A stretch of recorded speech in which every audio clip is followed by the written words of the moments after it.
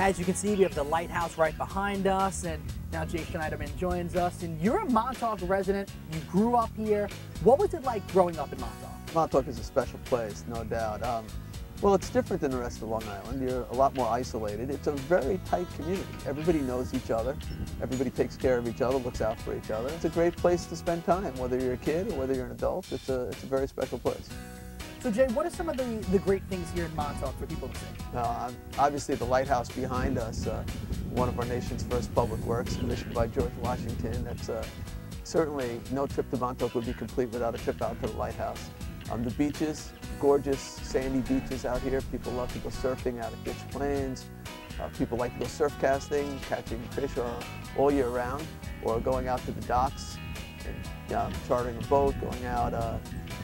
Great fishing in the Montauk area. There's amazing trails. Nature is all around us. Montauk is 70% preserved open space, so it's almost like living in a park. The Metro New York Balloon and Music Festival is back at the Calabro Airport for the second year in a row. Now, if you missed it, don't worry, because we have you covered.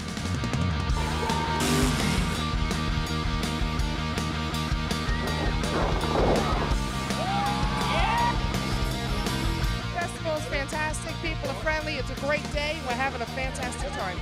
Fabulous, great day, great ballooning, it's all up, it all worked out beautifully, so first time ever here and it's just unbelievably amazing.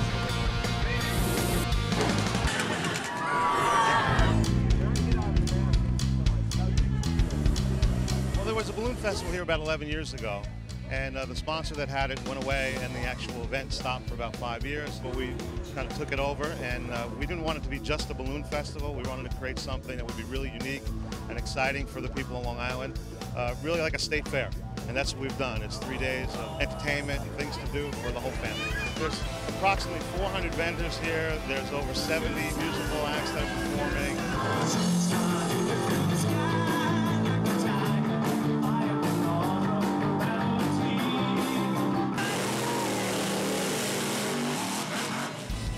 Monster truck shows are here with skydivers, mega kites, which have never been seen before around here. We have the largest kite in the world. I could probably spend 20 minutes going through the whole roster of entertainment that we have here, if you let me.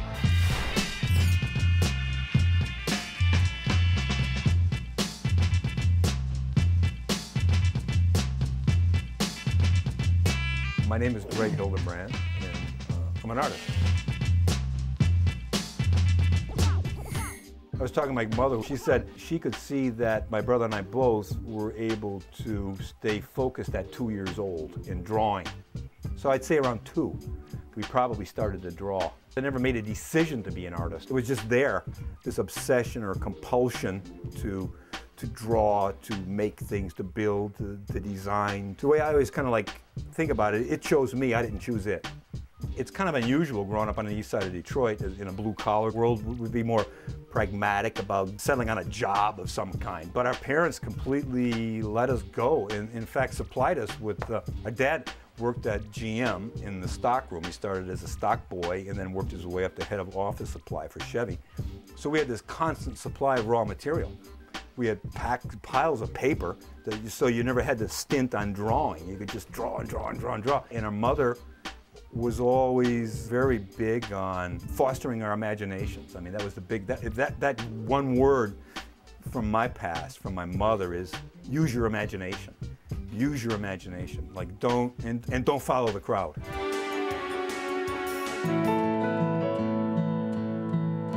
Angela's House is a collaboration between the Association for Technology Dependent Children and IGHL, 2 private nonprofit corporations who have worked together to develop this home. This is a home for 8 medically frail, technologically dependent, developmentally disabled children. Angela Policastro was a young medically frail child who was placed out of state and passed away. Her father had the dream of developing homes for other children so that what happened to Angela wouldn't happen to them. Angela's One in East Mauritius has been open for 5 years. This house just opened in June of 2005, so it's been operating for about 7.5 months.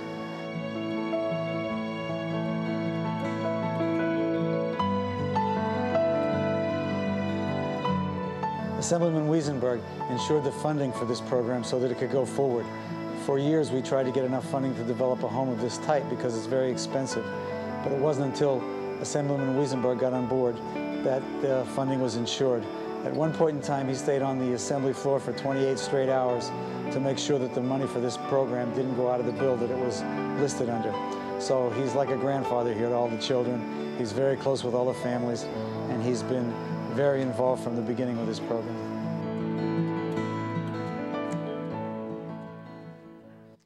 This is Cablevision's Meet the Leaders. We've been talking to Assemblyman Harvey Wiesenberg.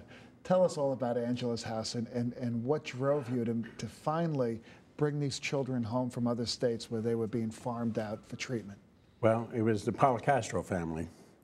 They're the parents of Angela, who he was speaking in Smithtown. They told me about the story about their child who passed away, and they got a phone call when they went up there. It was too late.